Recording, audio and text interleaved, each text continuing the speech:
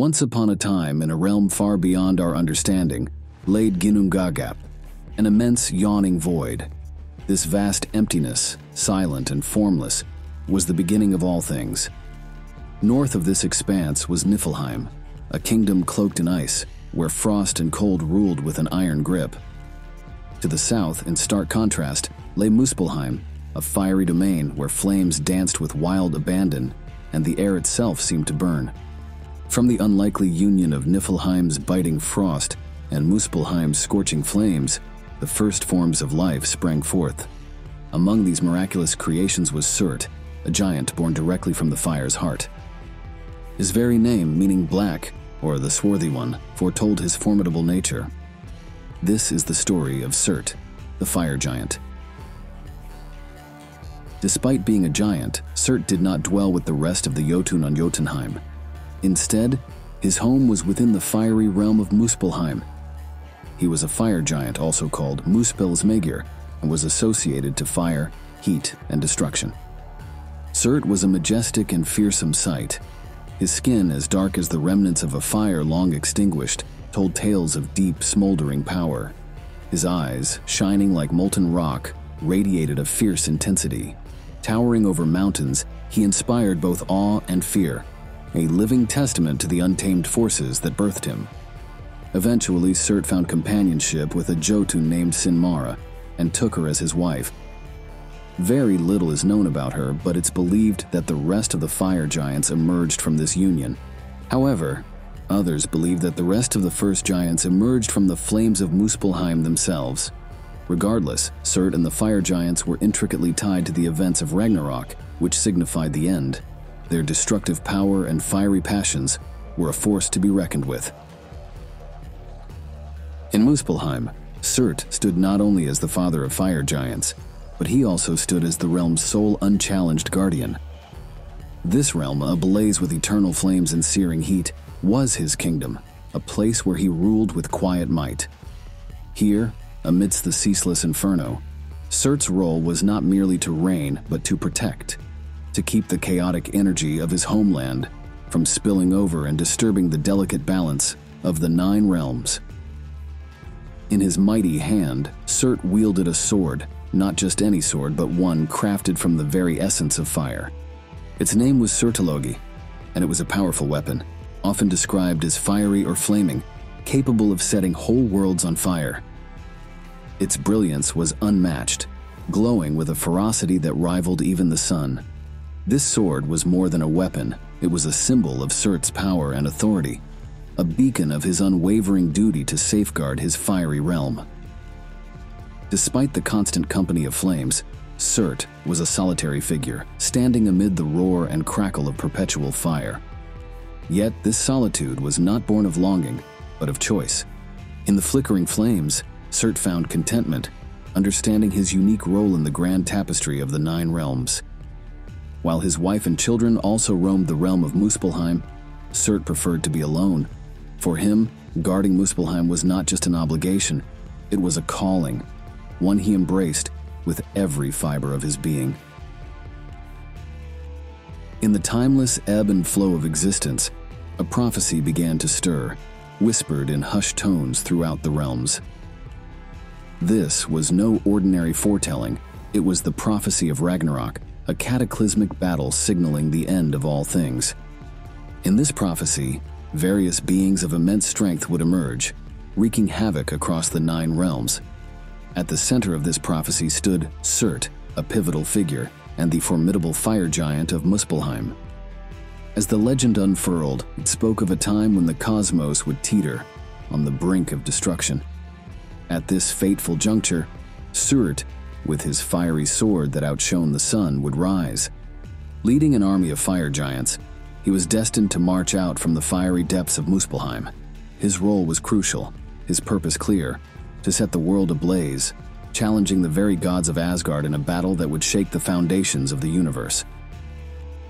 The prophecy foretold a clash of unimaginable proportions, where Surt's flames would engulf the cosmos, heralding the end of the known world. It was a tale that sent shivers down the spines of all who heard it, a forewarning of a fiery apocalypse at the hands of a giant born from flame. As time marched on, the signs foretold by the prophecy began to manifest. The realms felt the impending dread of Ragnarok.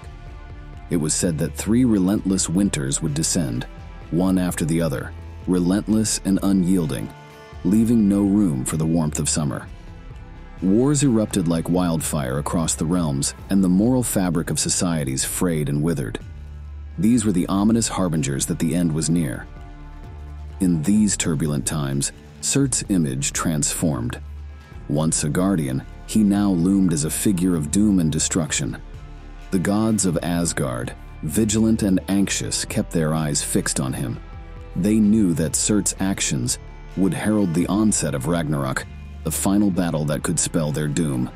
Yet amidst this growing unease, Surt remained in his realm of fire and heat. He waited, with his resolve unshaken, for the destined time to fulfill his role in the prophecy.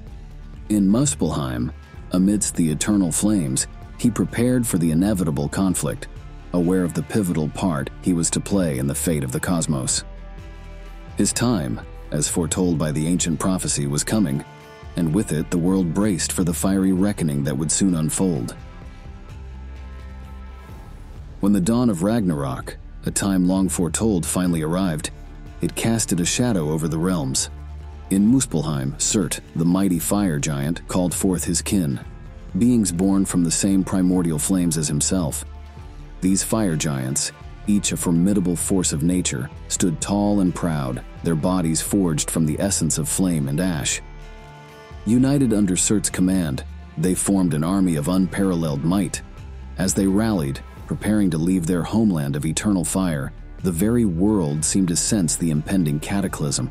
The skies above Muspelheim bled red, reflecting the inferno below, while the air turned thick and heavy with heat, as if the world itself was holding its breath. At the forefront of this fiery legion was Surt, a figure of awe-inspiring power. His sword, now more than ever, blazed with a ferocious light, casting an eerie glow that was both mesmerizing and terrifying. It was a weapon that promised destruction, a harbinger of the end. Surt stood tall and resolute, the embodiment of the impending apocalypse. His presence alone was enough to make the bravest hearts quiver. The stage for the final confrontation was set in Vigrid, a vast plain destined to be the arena for Ragnarok's climactic battle. Here, the forces of the gods and the fire giants led by Surt converged, setting the scene for a conflict of epic proportions. The plain of Vigrid, once a tranquil expanse, now braced for a battle that would decide the fate of all worlds. Surt, wielding his flaming sword, became a vortex of destruction. His every move unleashed waves of fire, his blade cutting through the air with a heat that could melt stone. The gods, formidable in their own right, faced Surt and his army with determination, but the fire giant's strength was like nothing they had ever encountered. His ferocity in battle was unmatched, a spectacle of raw power and primal fury. As the battle raged on, Surt came across Freyr, the Vanir god of fertility. Freyr was a formidable warrior in his own right, striking down the fire giants with relative ease. However, Surt was a different story.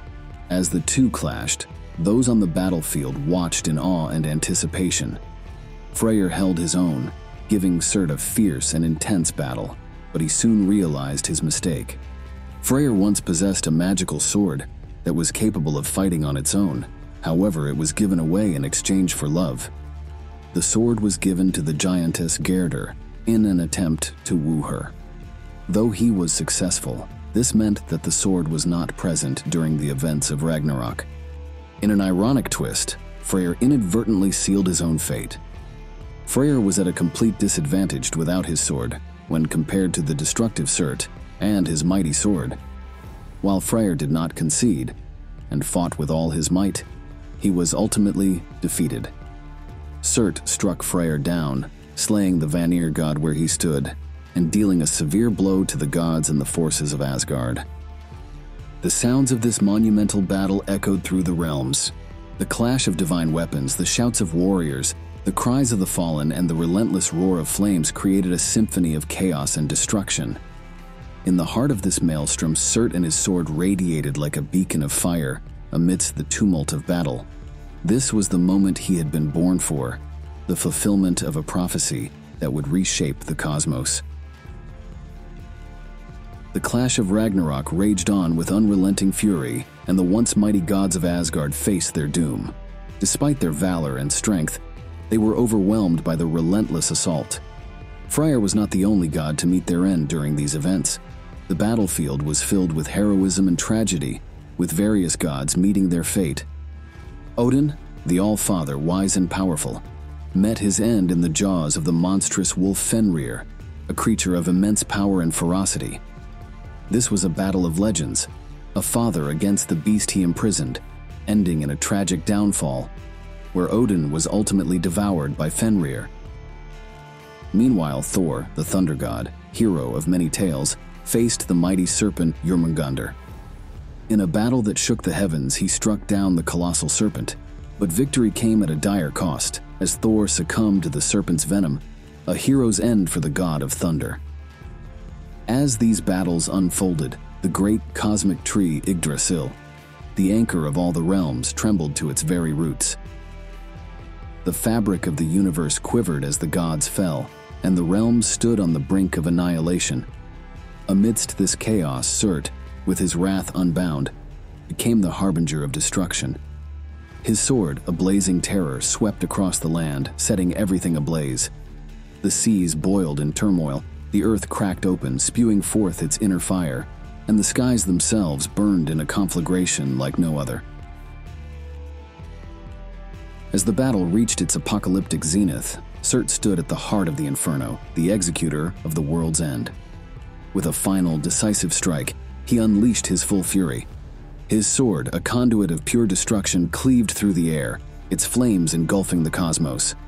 The fire was unstoppable and all-consuming. It devoured everything in its path. Gods and giants, mortals and immortals, heroes and villains.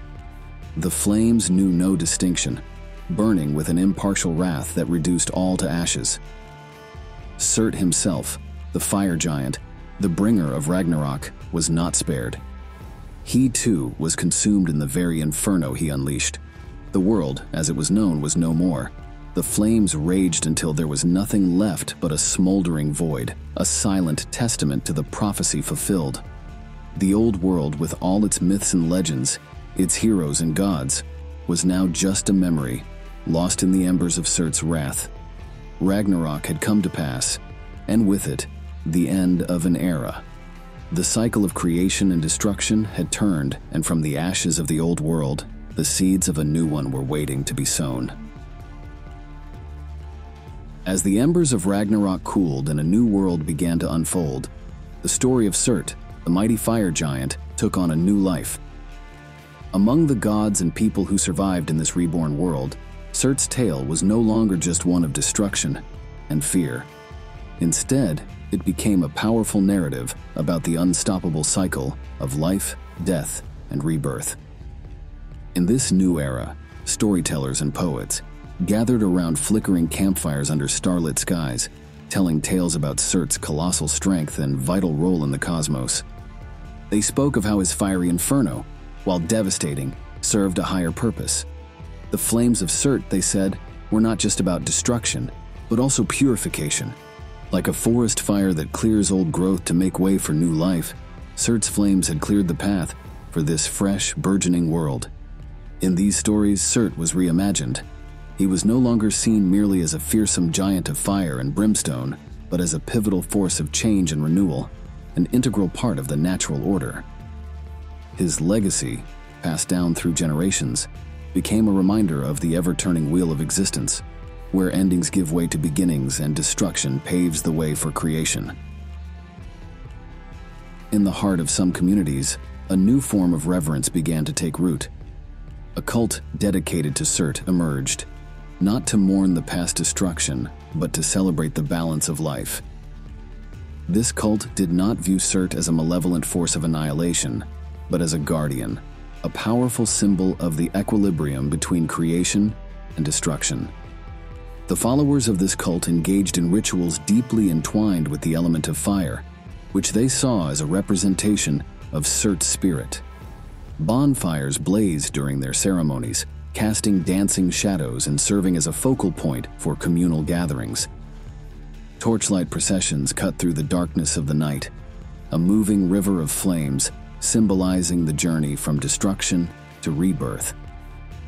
These rituals went beyond mere religious practice. They served a social purpose, knitting communities closer together. People from all walks of life joined in these fiery celebrations, united by a common understanding of life's fleeting nature and the constant presence of change. Through these communal rites, the followers of Surt paid homage to the cycle of life and the transformative power of fire, embracing the idea that from destruction comes new growth, and from the ashes of the old, a new world rises. In the age of the Vikings, a time of fierce warriors and epic sagas, the name of Surt, the mighty fire giant, echoed across the battlefields. Viking warriors, known for their bravery and ferocity, often invoked Surt's name as they charged into battle. To them, Surt embodied an unstoppable force, a symbol of raw strength and indomitable courage. The image of Surt, with his fearsome flaming sword and his role as a destroyer in Ragnarok, resonated deeply with the Vikings. They saw in him a reflection of their own approach to warfare, which often harnessed the destructive power of fire. The Vikings were known for their use of fire in raids, setting ablaze enemy villages and settlements, a tactic that mirrored the fiery end Surt brought upon the world. Surt's influence extended beyond the battlefield and into the forges of Viking blacksmiths. As these craftsmen worked the metal, shaping swords, axes, and shields, they recounted tales of Surt's might and his legendary flaming sword. These stories served as inspiration, fueling the blacksmiths' craftsmanship as they endeavored to infuse their weapons with the strength and power reminiscent of Surt's own. From the ashes of the old world, devastated by Ragnarok, a new world began to emerge. This fresh start was a canvas of hope and possibility, a chance for life to flourish anew. The scorched earth, once a reminder of destruction, now witnessed the sprouting of green shoots, symbols of resilience and rebirth. The rivers and streams, once muddied with the remnants of the old world, now ran clear, heralding a new era of purity and clarity. In this rejuvenated world, the legends of Surt and the fire giants did not fade into obscurity. Instead, they were woven into the fabric of the new world's mythology. The people remembered Surt and his kin not just as harbingers of doom, but also as agents of necessary change. Their role in the destruction of the old world was seen as an essential part of the cosmic cycle, a process of creation through destruction that was fundamental to the natural order. Thus concludes the tale of Surt, the formidable giant of Norse lore. From his fiery origins in Muspelheim to his pivotal role in the cataclysm of Ragnarok, Surt's story is a testament to the enduring themes of power, destiny, and the eternal cycle of creation and destruction. It's a saga that captures the essence of Norse mythology, a narrative rich in symbolism and profound in its reflection on the forces that shape our world and our understanding of existence.